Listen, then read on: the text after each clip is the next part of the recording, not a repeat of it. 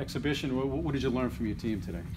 Well, we had a good third period. I thought we got a little bit better as the game progressed, which is what you want to see.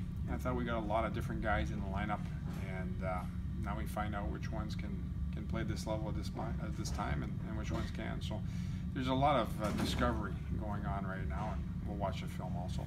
Hockey is a lot about flow. How tough is it to have flow with that many people in and out, different lines and different guys coming in and playing half the game and this guy coming out?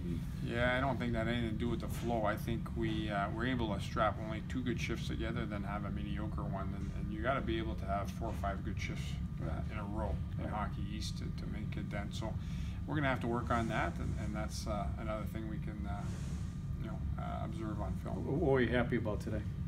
Well, I was happy. I thought Wall played pretty well. I thought our third period was excellent. You score 3 power play goals, and it has a big factor in the game.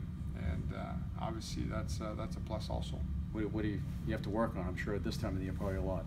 Yeah, connectivity I thought was the biggest one. You know, having 5 guys working together on the ice, whether we're talking about the offensive zone or the defensive zone, neutral zone, it wasn't there tonight. And obviously, you're working on some different things. The first game is first time you've played an opponent, so but that's the one thing that stands out.